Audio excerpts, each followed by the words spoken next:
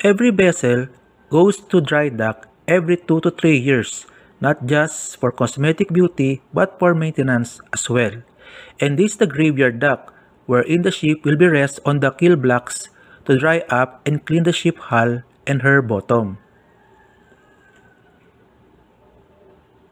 The hull will be sandblasted and repainted later on. The water in the ballast tank must be removed too through ballast pump and emptying by removing the bottom plug. Here is a sample of a ballast tank bottom plug. When all the jobs are completed underside, the bottom plug below each tank will return by dockyard personnel.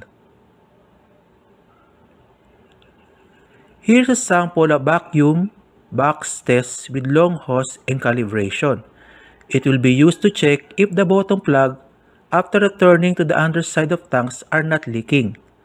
They will put it underneath of each bottom plug and put the pressure afterwards. This way, they will know if there are leaks. And should there any leaks, they will remove again the bottom plug and replace the metallic gasket, then fit again. So ito na yung sample na makikita natin. May clear glass yan para makita nyo kung may bubbles o wala kapag ginamit na sa bottom plug.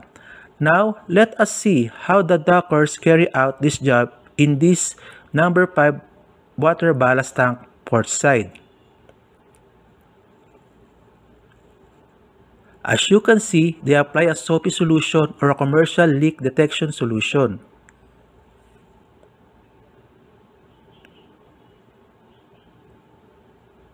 And then, they put a vacuum box testing unit for suction and apply the correct pressure. The foam should not move and should not generate bubbles. When this happens, it is pass. If there are bubbles or foam is moving, they will check again the fittings of the bottom plug. So here's the closer look, though not so clear.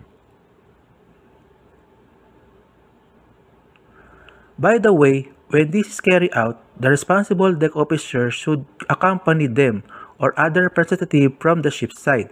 This way, both sides mutually agreed that it was carried out safely and correctly.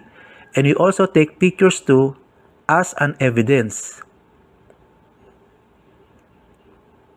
It is important that all bottom plugs are checked and fit properly under the ship. Then it is sealed as shown in the picture.